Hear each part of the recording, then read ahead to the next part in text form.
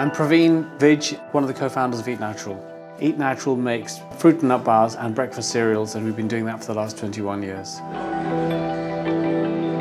We thought there must be a need or a way of actually eating nuts and dried fruit on the go, making it convenient, making it slightly decadent.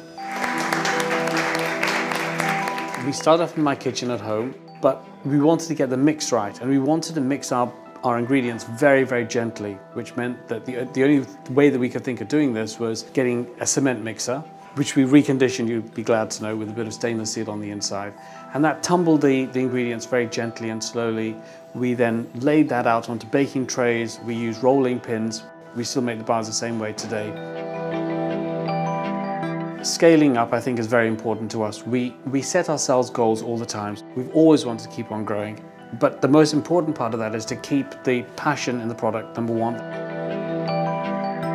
I think the most important thing is to really keep control of your product.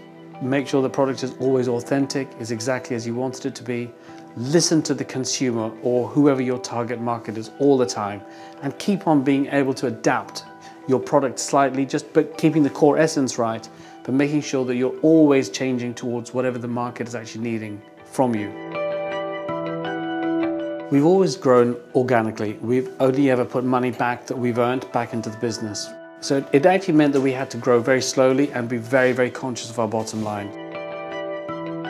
It's the essence of our success. We've been very, very, very lucky. I think it's being the right product at the right time.